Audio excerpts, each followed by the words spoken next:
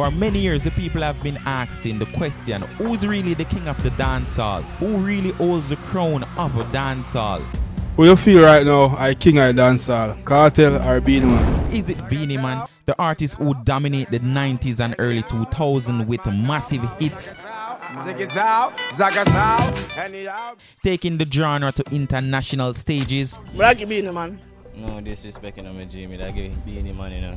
Or is it Vybz Kartel, the lyrical genius, the street icon and dancehall hero, who many believe has now overtaken Beenie Man in both influence and dominance? Vybz Kartel, Gaza forever. Same Vybz Kartel. Vybz Kartel, man. Vybz Kartel.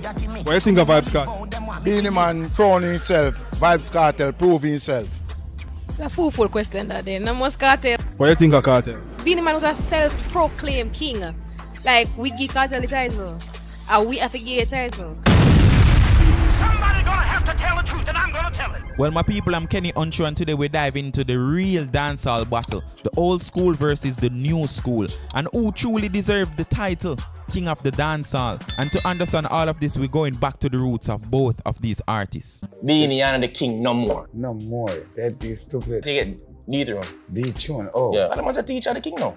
A lot of artists in Vybz Kartel running the place now and trying to get their 15 minutes of fame. Yeah, but me still a tour the world. We teacher them. No, me think you're the king. Their 15 minutes of fame gone a long time, and no matter what they do, it can't come back. It's Vybz Kartel time now, and you have to accept that. Let's start with the man who once wore the crown, Beenie Man. With iconic songs like Who Am I and The Girls Them Sugar, Beenie Man didn't just make hits, he defined dancehall for an entire generation. He was one of the first few artists who take dancehall out of the Jamaican streets and push it into the global stage, even winning the Grammys. The winner is... It's Beenie Man.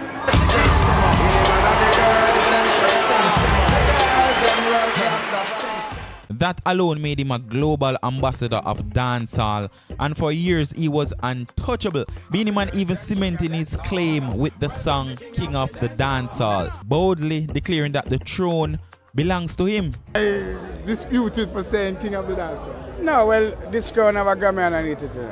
And some mobos and some billboard hits. But you're not taking issues with Kartel, are you? For what reason? I'm not taking no issue with Kartel. I am here before him and still here with it. I'm proud that somebody want my crown. They can be king of a street. Many believe that once Vybz Kartel rose to prominence, Beenie's dominance started to slip. Vybz Kartel entering the dancehall scene, the man who came up under Beenie Man's biggest rival, Bounty Killer.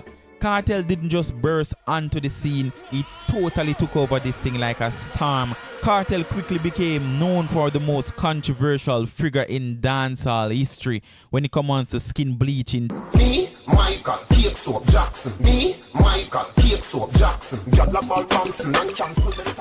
Because when the world Vybz Kartel go, women especially, them just can't contain themselves.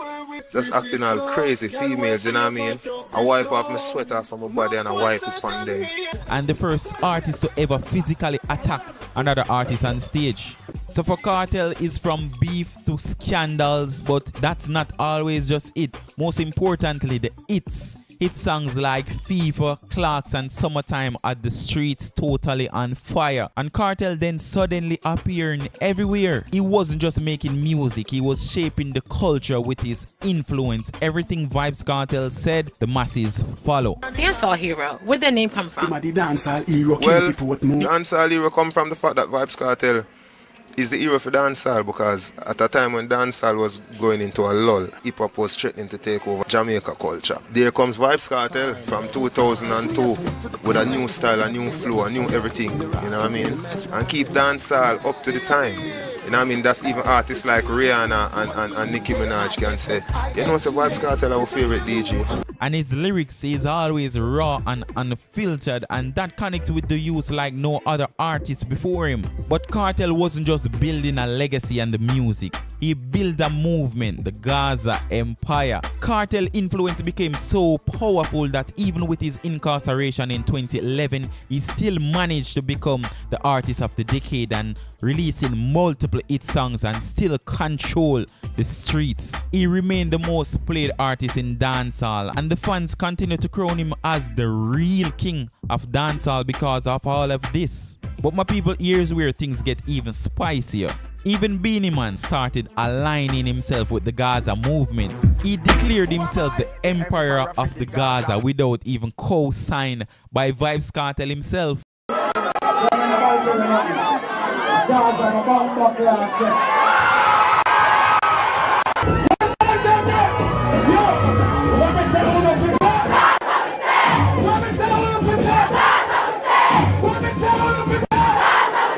And this starts sparking rumors and speculation that Beenie Man was trying to stay relevant by riding Vybz Kartel wave.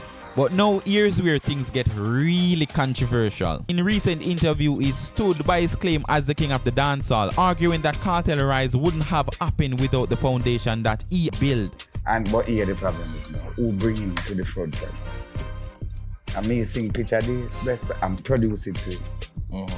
And me put him a billboard, me put him right to spot. And me tell him, say, you can't make Wayne Marshall them sing the whole air punchline, learn to sing. And put him right there. So, the question, is Beenie Man really the one who paved the way for Vybz Kartel's success?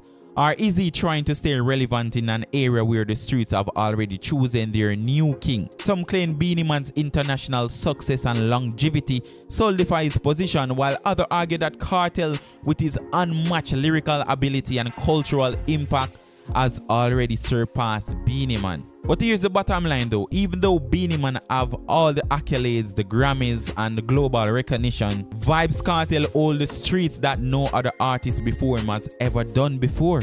And Kartel didn't just make hits, he redefined what it means to be a dancehall artist. Whether it is his unapologetic lyricism or his controversial persona, Kartel's grip on dancehall of many fans consider him as the greatest artist to ever do it. They've crowned Vybz Kartel as the true king of dancehall. But here's the real question, my people. Do you think Beenie Man is still the king of dancehall, or Vybz Kartel has stolen that throne for good? I know this debate will continue, but one thing is for sure though, maybe the dancehall king is always gonna be up for grabs because there's a new generation coming up right now, and some people are saying some artists are the new king of this generation. So my people, let me all know what you think in the comment section below. Don't forget to leave a like and share this video, and also subscribe, and leave all your thoughts in the comment section below, so that way you don't miss out on a controversial topic like this as it relates to dancehall and reggae music.